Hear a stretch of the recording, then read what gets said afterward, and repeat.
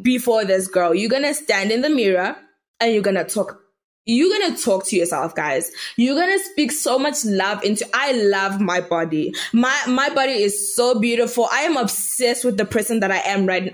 Girl, speak these affirmations over yourself. Hey baby, welcome to the I Am Her podcast with Princess Royalty. Make sure you stay tuned and do not forget who you are, because baby, you are her. Hi, my loves. Welcome to the very first episode of the I Am Her podcast with Princess Royalty. Guys, I'm so excited to be here. I am so excited for the journey we are gonna have because, guys, we are gonna evolve. We are gonna grow. And I hope you can join me in this beautiful journey. So, guys, what is the I Am Her podcast? What are we about? So, the I Am Her podcast is a podcast where we literally talk about anything and everything that involves becoming her. Because at the end of the day, we need to be able to look at ourselves and be like, you know what? I am definitely her. Girl, period. So we talk about mental health. Guys, when it comes to mental health, we're going to talk about everything. Social anxiety, depression, anxiety. Guys, everything and anything, we are going to get messy. Some of these things, guys, we can't keep them in the closet. We have to take them out and talk about it. So we're going to talk about mental health. We're going to talk about self-confidence. We're going to talk about why we aren't confident. We're going to talk about insecurities, self-hate. Guys, everything. We're going to talk about self-love. We're going to talk about why we don't love ourselves. We're going to talk about bullying. We're going to talk about low self-esteem. Guys, we're talking about literally anything and everything on this channel. So I hope you guys join me in this beautiful journey to basically becoming her. So guys, in this episode, we're going to be talking about confidence. I honestly asked myself, what is something that I'd like to come here and speak about on my first episode? And I just thought about confidence because sometimes we can be confident, but we aren't confident. I hope you guys understand what I'm saying. Guys, have you ever been, I've been somebody that I honestly felt like I had confidence when it came to certain seasons in my life or when I was a certain shape. Guys, whenever I'd lose weight, I felt like the most confident girl ever. But when I gained back that weight, guys, it was like, oh my gosh, I'm so fat, I'm so ugly, and all that confidence would literally disappear, guys. And in today's episode, we're going to talk about that. We're going to talk about how you can actually achieve being confident in all forms, in all seasons of your life. We need to be able to still show up as a confident person, be a confident person. Whether we lose, gain, or whether we turn pink or purple, we still need to feel that, you know what, I am her. I am that girl. So we're going to talk about that. So guys, I have a few tips that I'm going to discuss in this episode, and I'm going to just help us break down how we can actually achieve complete confidence. So the first thing I'm going to speak about is understanding why we aren't confident and writing it down. So something you can actually do is maybe on your phone or maybe in a journal, write down the reasons why you feel you are not confident, guys. So I just want to put a disclaimer out there. I am a child of God. I am God's daughter, and oh, amen, Lord Jesus. So I'm going to talk about Jesus. Let me just put that disclaimer out there. If you don't believe in God, girl, it's okay. Still listen. If you are uncomfortable and you feel like, okay, I can't listen, it's fine. Go to another episode and trust me, you'll probably get something that you'd like to hear there. So, just to put that disclaimer out there. So, yeah, why aren't you confident? Like, write it down. And the reason why I put that disclaimer is sometimes we don't even know why we aren't confident. And we can think about, okay, I'm not confident because you don't even have an answer. So, guys, there's so much importance in praying about these things because I believe that everything and anything has a root. There is a reason that you aren't confident, and maybe you're just not aware about it. So it's so important to just give some of these things to God, pray to God and say, you know what, God, Lord Jesus, I don't know why I'm confident. God, show me why I'm not confident. Tell me why I'm not confident. And God will literally tell you. He will reveal it to you and show you, okay, my girl, my daughter, you are not confident because of this. So let's get down to the root. Like, why aren't you confident? So, for example, let's say you aren't confident right now because maybe you don't have your desired body. Maybe you aren't thick. Maybe you're not slim thick. Maybe you're not thin. Whatever body shape that you feel would make you confident. Like, maybe that's why you aren't confident. Write it down. I am not confident because I don't have an hourglass figure. I am not confident because I don't have a big butt. Guys, it can be literally anything. I'm not confident because I have a big nose. I'm not confident because I hate my lips. I have a big forehead. Guys, it might not even have to do with you. Sometimes you can be in spaces and circles with friends that literally do not give us the space and the platform to be confident. Guys, it is so real. It is so real to be the ugly friend. I was once there, like the ugly girl in the friend group. Write it down. I can't be confident because I feel like my friends are way prettier than me. And I feel like I am not. Literally write it down. Get to the root.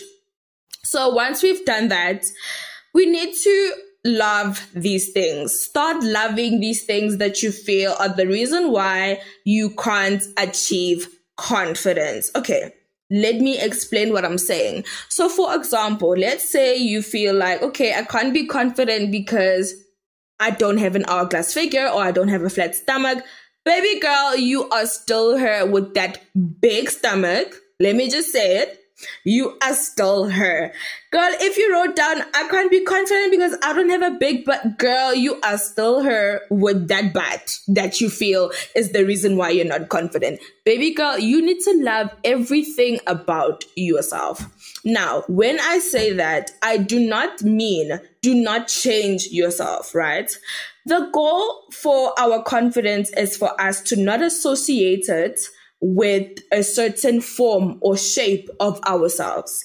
You need to be able to be completely confident. Let's make an example. So let's say, for example, you meet a magician and God answers your prayer and you wake up tomorrow with literally your dream body. Okay, fine. You feel your confident self and everything's okay. What if you wake up the following day and it's all gone? So are you literally going to go back to not being confident? No, we need to be able to always be confident whether we don't or whether we do have our dream body, our dream face, or our dream anything, guys. Literally, we need to just always be confident. So start loving the reasons why you aren't confident. So we're going to make an example of your body. Let's say you feel like, okay, I'm so skinny. I can't be confident because I haven't gained weight yet. Baby, you're gonna go in front of your mirror every single time you wake up. Baby, before you put on your lip gloss, before you wash your face, before you have your mascara, your lashes, everything, before this, girl, you're gonna stand in the mirror and you're gonna talk.